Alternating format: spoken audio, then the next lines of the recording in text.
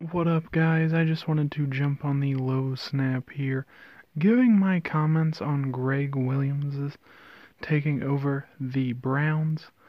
I think it's the best move they could have made. Obviously, there was some dysfunction with Hugh Jackson and Todd Haley. They both left. Gregg Williams was the man for the job. Having head coach experience in the past and just how respected he is around the league.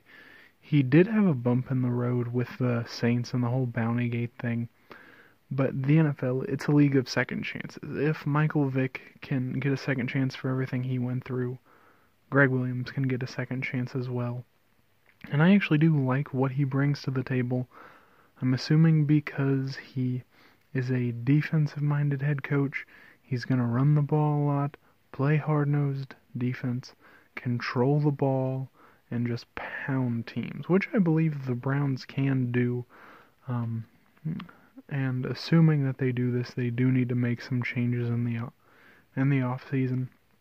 Definitely upgrading their two tackles is first and foremost, and really, I think getting a new offensive coordinator. I can't remember his first name. I think it's Ian Kitchens. Don't hold me to that, though. I know his last name is Kitchen. I just don't remember the first name. But I think they'll get a new offensive coordinator, a guy who likes to run the ball. Maybe he can pry away Brian Dable from the Bills, who in his stints in the pros did like to run the ball. Or maybe, bring back even a past Browns head coach who, because they all seem to like the run the ball. I don't see him bringing like a real creative offensive guy. It just doesn't seem like his personality.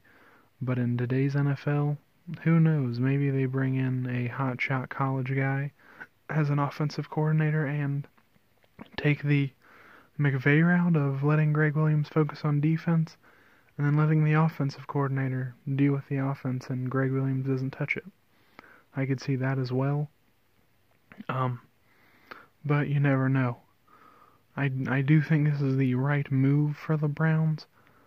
Some head coaching positions I could see outside of Gregg Williams are Matt Campbell and I've heard a stretch as a Mike McCarthy. As early as this is, those are the two names that are coming out now. I don't think Lincoln Riley will leave Oklahoma, like he said, but you know how coaches are. They say they won't do something and they do it. But the two I'm focusing on right now are Matt Campbell, Mike McCarthy. I think Gregg Williams outdoes them both. Matt Campbell, he's a college coach. Don't know how he'll work in the NFL. And I don't think the Browns want to take that big of a gamble.